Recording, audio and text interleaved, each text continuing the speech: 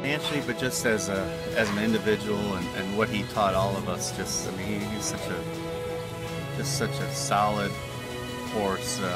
Every day he gave it his all. And it is Freudian. Freudian by 3. Lou Rivers going to be second best as they come down to the line. Freudian won it. He rode her really, really well. He rode her with a lot of confidence. She broke sharp. He put her in the race going to the first turn.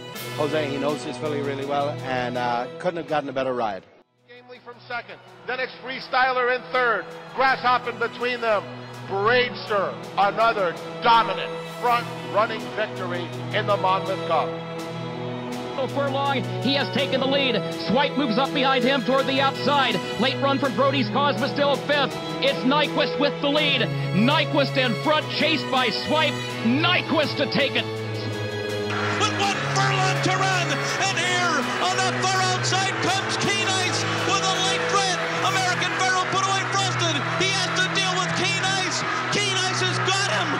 Keen Ice has won the Travers over American Pharoah. Every one of them that gets big like this, I think the older you get, the more you realize the importance of them and how hard they are to get. And you know, when you're young and win a big race, you think, well, I'll win one next week. But they're difficult, and they don't come along every day.